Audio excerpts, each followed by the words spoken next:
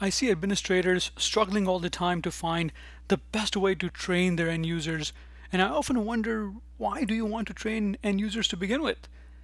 I mean, what I'm showing you over here on the screen is all the different places, the sites that I have subscriptions to or I use to pay bills and all kinds of stuff, right? And if I go into something like American Express, for example, right? There's inline help icons that help me when I need it. It's available to me as a user of this service as I need it. I click on it, I get the help.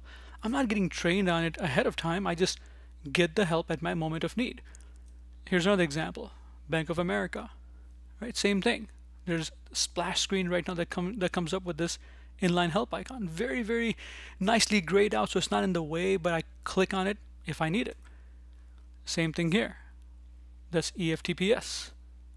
Right over here you got GoDaddy and Google AdWords and Google Analytics, GoToMeeting. There's just on and on and on, so many different examples of the exact same thing that I have help available to me as a user when I need it, where I need it. Right there, Meet Edgar. All over the place, all different vendors do that. So I'm going to advise, think about this, that provide users help at their moment of need without the actual help being intrusive. You look at these icons, for example, that's not really intrusive. It doesn't get in my way as a user, but it still helps me when and where I need the help, and no more.